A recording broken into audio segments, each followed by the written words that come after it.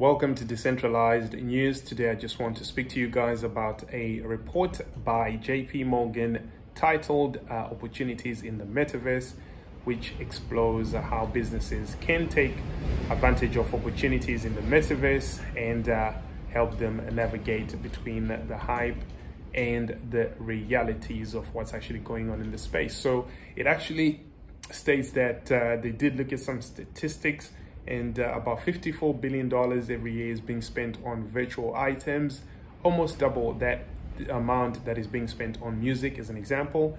And they also say that, people are spending about or sending about 60 billion messages on platforms like Roblox, creating over 650 million in revenue from games such as Second Life, and paying out over $80 million of that money to creators.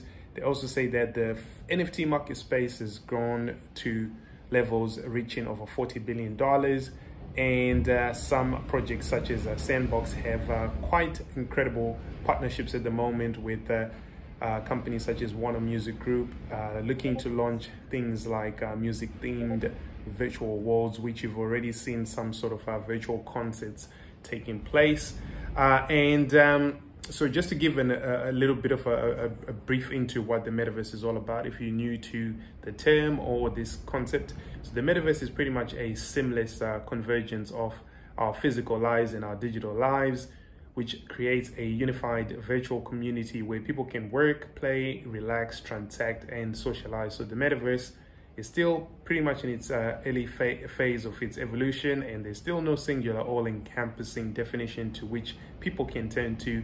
But some of the themes in the Metaverse world that are emerging include sort of play-to-earn games and things of that nature. So it's obviously key to understand that there is no one virtual world, but many worlds which are taking shape, and to enable sort of people to deepen and extend their social interactions globally. What I want to focus on in what I found very interesting in this report was just the key comparisons between Web 2.0 versus the Web 3.0 approach to the Metaverse. So example of virtual worlds in Web 2.0 include Second Life, Roblox, Fortnite, World of Warcraft. In Web 3.0, you're looking at things like Decentralised, Sandbox, Somnium Space, Crypto Voxels, etc. As far as organizational structures, in most Web 2.0 games, it's centrally controlled. Decisions are made based on sort of a shareholder value. With these Web 3.0, it's more community governed, generally through a foundation such as a decentralized autonomous organization, and there are obviously some native tokens that are issued in order to enable people to participate in governance, and decisions that tend to be made through user consensus. As far as data, like I said, same thing, it's quite centralized. And with Web 3.0, you have a level of decentralization in terms of the gaming assets, and the platform formats tend to be sort of PC or console, virtual reality, AR, augmented reality, hardware or mobile apps in Web 2.0. and Web 3.0, you're still looking at PCs, VR, AR, hardware, and mobile apps as well, which are starting to develop.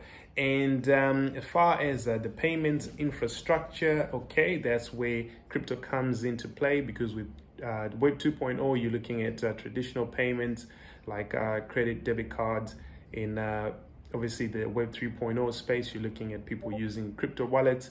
As far as digital asset ownership, in Web 2.0, these are leased within platforms where they are purchased. In Web 3.0, owned through NFTs, so they are transferable. And in Web 2.0, they are pretty much locked onto those platforms if you're talking about the actual digital assets.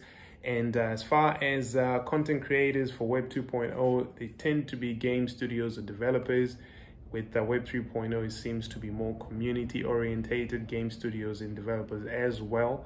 As far as the activities you can expect in Web 2.0 gaming, it's socialization, multiplayer games, game streaming, competitive games such as esports. In Web 3.0, you're looking at play to earn games, experiences, and some out of the box type of approaches. So as far as identities in Web 2.0, you're looking at avatars. In Web 3.0, you're looking at self-sovereign and interoperable identities, and anonymous and private key-based identities as well. So as far as payments, you're looking at in-platform virtual currencies, for example, Robux on Roblox. And in Web 3.0, you're looking more at crypto tokens. And as far as the revenues comparable, Web 2.0, mostly platform or apps earns sort of 30% or upwards of every game purchased, 70% going to developers, which is kind of sort of the common model. In Web 3, you're looking at more peer-to-peer stuff where developers and content creators are directly earning revenue from sales, and users or gamers can also earn through play or participation in platform governance, and royalties on secondary trades of NFTs as well are made available to collectors. So this is a short 18-page report, but I think it's very interesting that you're looking at entities like JP Morgan now really analyzing what's going on in the space as far as these developments going into the metaverse and in the world of NFTs, coupled with some DeFi elements as well. So make sure you check it out. I'll leave a link in the description to the full report. And if you are interested in learning more, make sure you check out the links in the description to my books, Tokenized Trillions, Blockchain Applied, and also do go to our main site. On our resources tab on Decentralized News, we've got all the NFT platforms, DeFi platforms, all of that good stuff on our resources page. Also check out some of the NFT platforms and these play to earn games that we've reviewed on our main site. Like, share, subscribe, turn on that notification bell. I'll see you again in the next video. Peace and love.